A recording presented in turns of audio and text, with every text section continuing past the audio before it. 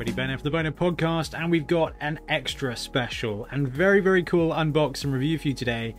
We've got an unreleased team from Greebo Games. We are going to be looking at this box of delights, which is some of the pre-release gear for the Snusnuug team. Now, we've got the Halfling set, but you know how Greebo Games works. They are going to be using this and probably having positionals so that you can flex into different teams. We've got the Halfling version here. Now, this team, Snusnuug, if you've ever watched Futurama, you'll know exactly the theme. Now, the guys at Greebo Games love Futurama. We saw it with the Dwarf team, and now we are seeing it with a stunty Amazonian team, and it is something very special. So we are going to delve into the models and have a look right now.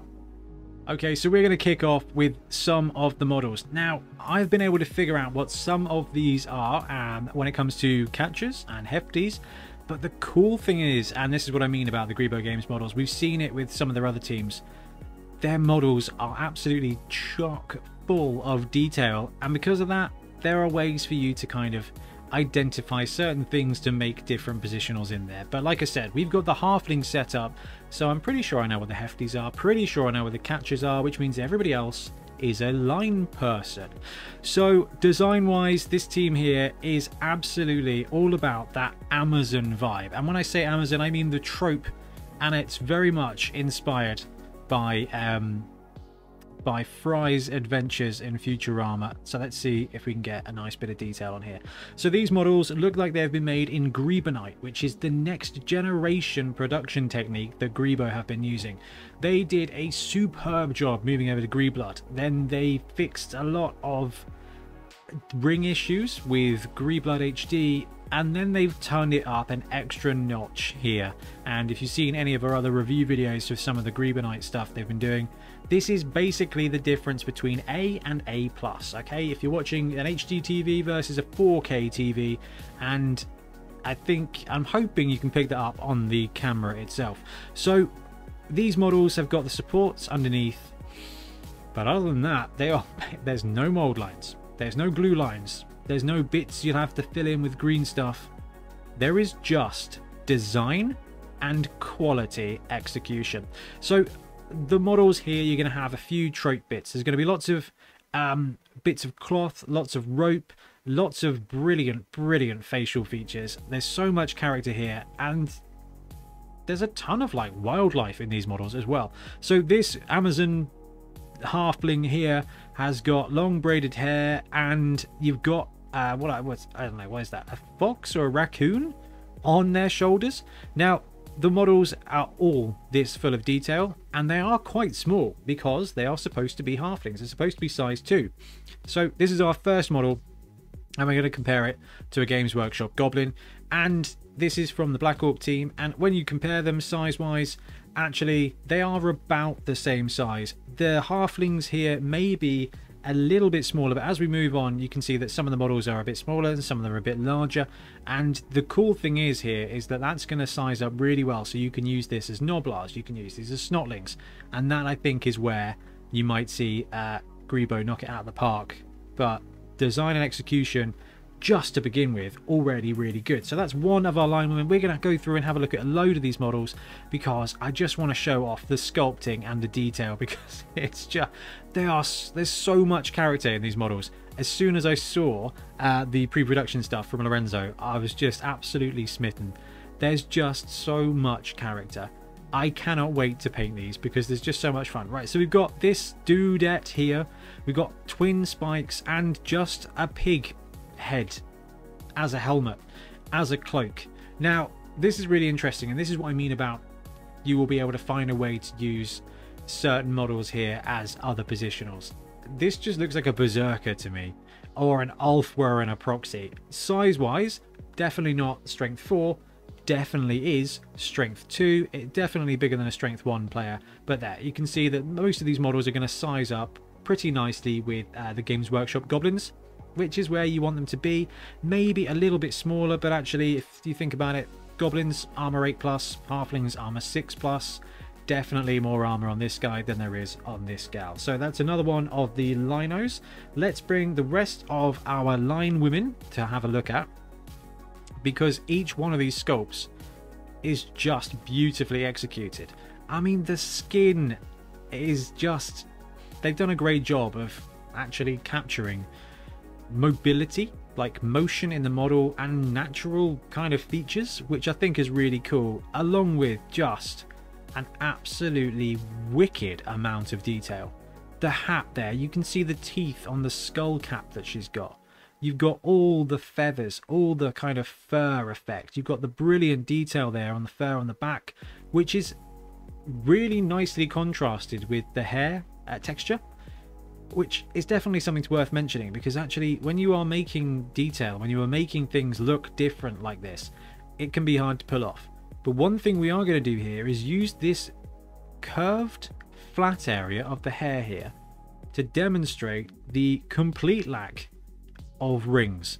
So when you produce models, you get mold lines, or you get flash, or if you produce them in 3D printed, you get supports, and then you probably get rings because of the way they're made. No rings here. There are less rings here than in Sauron's pocket.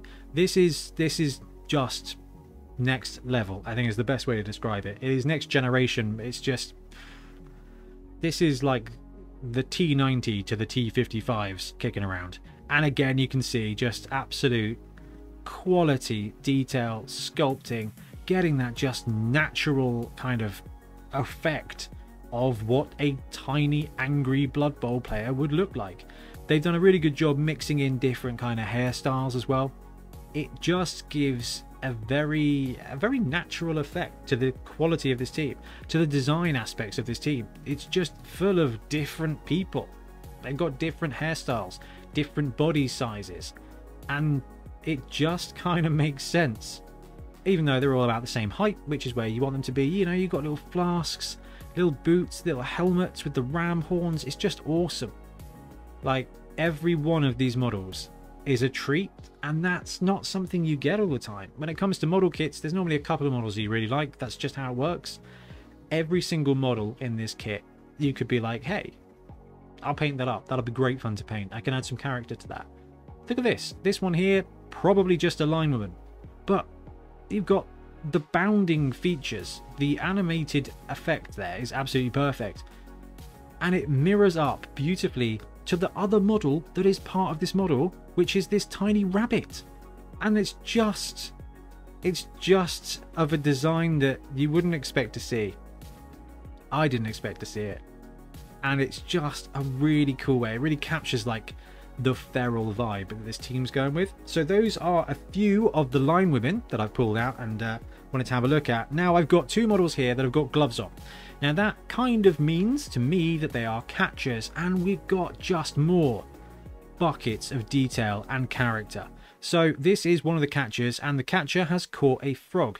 So there's gloves for catching, right? But look at the detail here. They all kind of marry up. It's like they're all kind of Power Rangers.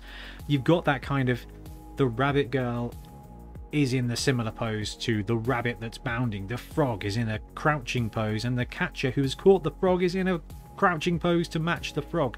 But every one of these models you can see, and hopefully I'm doing my best to show this off on camera, but the cast is perfect, but the detail is just flawless. Look at the face.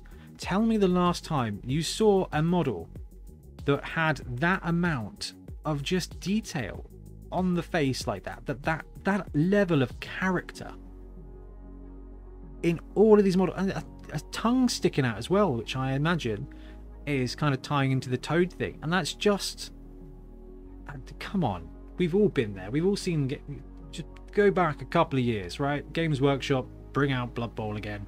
The Orc team is cool, but there's loads of flat areas. This is what we're dealing with now.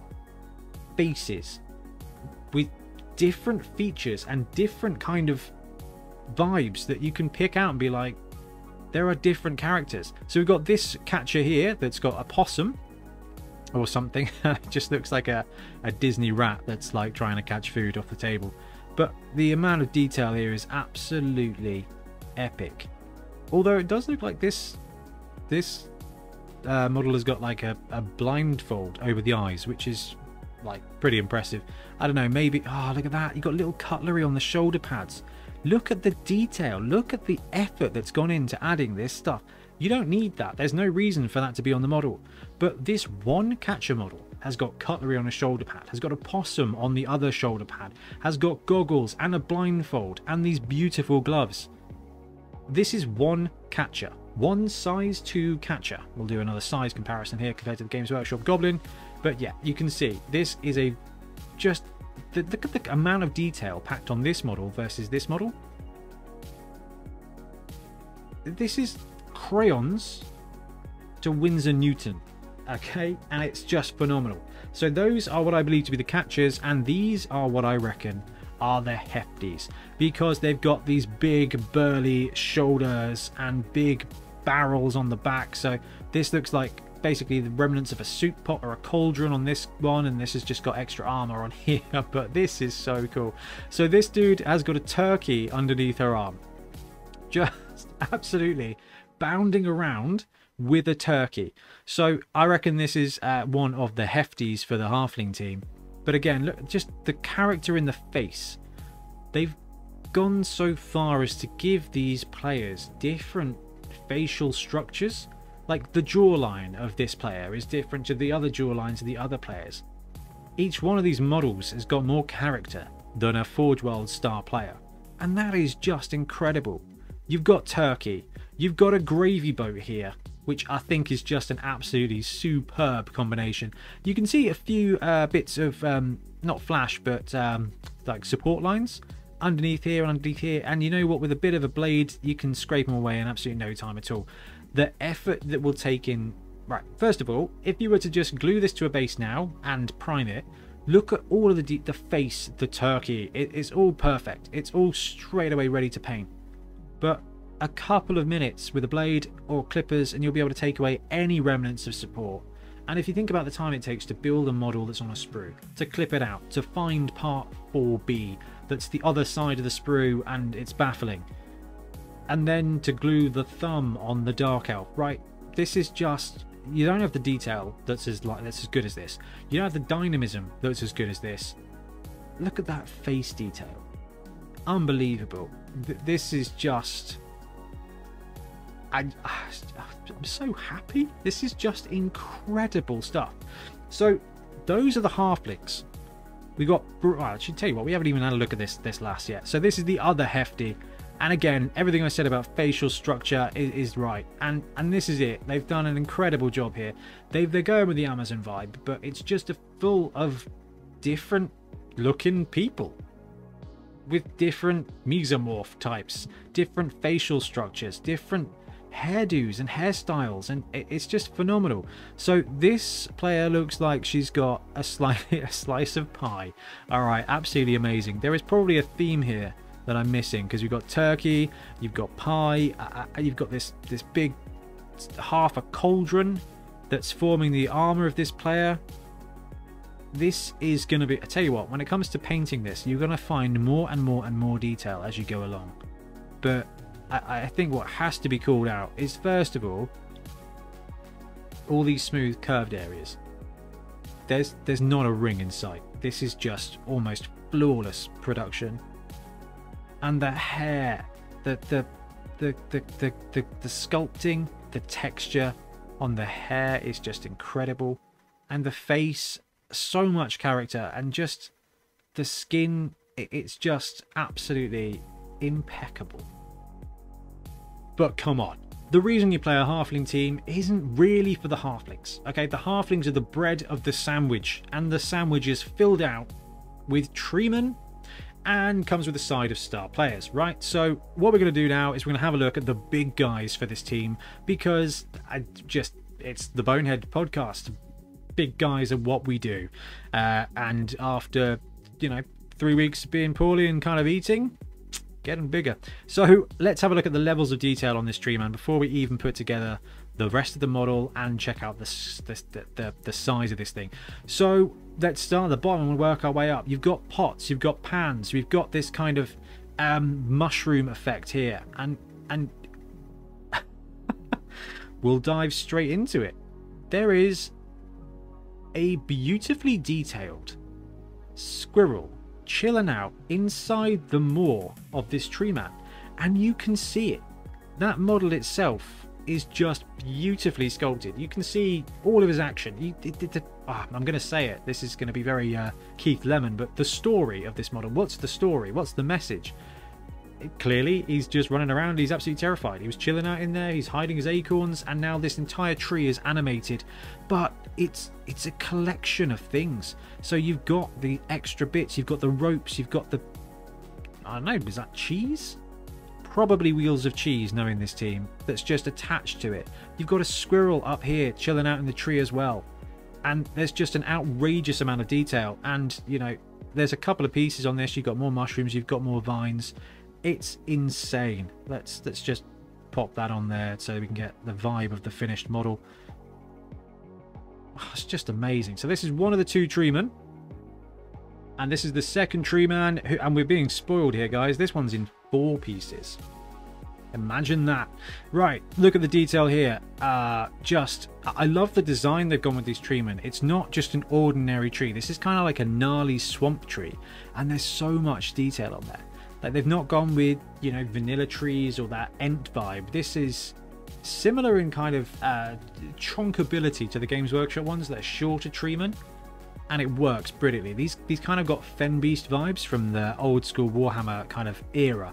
Like, this is going to take a beautiful bit of like inside spirit glow, but I mean, we're just going to show off the quality casting here. Look at the detail on all these leaves. This has been perfectly put together. You can see a few bits of cleanup are going to be needed, and this is it. Like, with these models, we are like pointing out the few bits of work you're going to have to do. Like, oh, there's a bit of flash. Oh, there's a couple of supports. Oh, here's a model here. It's an entire tree man, and there are 3 tiny supports on it. That is all. That is outrageous, and I'm here for it. But we can see that this dude's got like cheese stored in him as well. I don't know if I would store my cheese in a tree, but actually, if you think about it, the Amazon vibe here, they're kind of like, they're very close with the animals. They're doing what the animals do. The frog dude is frogging, you know. The rabbit dude is rabbiting. So actually storing food in a tree when you've got squirrels, it makes a lot of sense. But we've got the other half of the cauldron there from the Hefty's armor. You've got like a little bit of ham and leg and stuff. All the food is being stored on the tree here. But my favorite thing is this little piece that attaches is a what is that, a crow? I think that's a crow. I'm not up to date with my Greebo Games birds, but that looks like a crow, and that just fits in the back here of the arm and just adds an extra beautiful element there of character. You got the hog's head there. I think is that a shoulder pad? Yeah, just as the shoulder pad, which is amazingly cool. And you got these 2 arms where you've got all the rest of the detail that you need, all the vines, and it really is just a game of spot the detail. So we've got cutlery sticking out there, you've got more mushrooms, you know, we've got the other cauldron and that hand's bursting through pieces of it. So the cauldron is forming a gauntlet. It's just amazing. Right, so we really need to do a scale test, don't we, for these trees? So let's grab, what have I got in this box of goodies here? We've got a Games Workshop ogre. So this is an ogre from the Dungeon Bowl set, and I am going to zoom out ever so slightly because we've zoomed in quite a long way for the halflings. And let's get that on camera. There we go. So we have 1 tree man versus 1 Dungeon Bowl ogre, and the tree man is bigger than the Games Workshop ogre from a height point of view, but when it comes to mass, and bear in mind that I haven't glued the extra arms on yet, these trees are plenty big enough to represent the tree. Now the good thing about this, now you know me, I've got treemen that are like this big because big guys are what I'm all about when it comes to Blood Bowl, but actually when it comes to playability, you've got this beautiful amount of detail in a pretty chunky little package. And when I say chunky little package, like, it's bigger than an ogre, right? It is absolutely representative of the size. And when we bring in the other tree man, even though he's still taller, but look at the mass. Like, this is absolutely massive compared to the ogre, but pretty much still fits in that 32 to 40 mil base area, which is what is probably the most important thing when it comes to Blood Bowl. And you guys know this on the channel, I'm terrible at this because I'm like, nah, it fits inside a square with 1 leg, that'll be fine. This has been designed to be easy to paint, have all the stretch goals there if you want to go and use OSL, use your shading and do everything you want to do. But also, ultimately, it's been designed to fit on a Blood Bowl pitch. This is form and function in a beautiful, beautiful package. And by the way, it's the nicest casting and miniature production that I have genuinely ever seen. And there you have it. Snusnuug Halfling team from Greebo Games. And it's really difficult not to get hung up on the production here. We're going to start by just talking about the design and the execution of the models. You've got the artwork, we know the vibe, it's going on that. We've got a halfling version of the Amazons from Futurama, basically, right? That's the design aspect, executed perfectly, right? 10 stars out of 5. They have knocked it out the park. The design is brilliant. Every single line halfling that is smaller than a Games Workshop goblin has got more character than a Games Workshop star player. Each and every one of these players is an absolute work of art, and there is a ton. We didn't show off all of the dudes because there's so many dudes, and there's some cool extras as well, like a hog being roasted and just more players. I didn't know if we got any, I don't think we got any star players in there, but there's just a ton of these little halflings. The quality of design is just phenomenal. Each and every one of these players, beautifully done.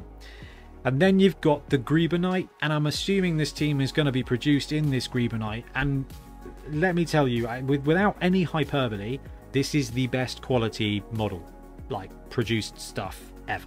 Like, I have never come across anything that is just more ready to go. It is genuinely like somebody robbed a lamp and wished this model into existence. There are a few support lines, that's it. I cannot stress how A+ this is. I was absolutely blown away when the Chaos Dwarf team landed. When the Dwarf team landed, I was just like, this is amazing. They have made it even better, and I'm just at a loss now because I didn't think they could get better, and they have. The models are denser and crisper and clearer, and it makes me want to cry with joy. So Snusnuug, at least a halfling team. Knowing Greebo Games, there's probably going to be a few different ways to put the teams together. Insanely fun, so much character. I don't have the star players. There's got to be a third tree. There's always a third tree, right? Haven't seen that. Just super excited to see the rest of the models land, and I cannot wait to start seeing these on the pitch because it's just awesome. Anyway, thanks very much for watching. We'll be back soon with more Blood Bowl content. Happy blocking. Thanks very much for watching. We really appreciate your support. If you want to help support the channel even further, please like and subscribe, or come join us on our Patreon. We have early access to content. We get loads of feedback from you guys, and we try and do competitions as much as we can. Or you can get yourself some Bonehead podcast merch on our Spreadshirt site. So if you want to support a team, especially for the Bonehead Championship, you can pick up a shirt, a mug, things like that. It all helps support the channel, and we really appreciate it. Anyway, links below. Thank you very much. Happy blocking.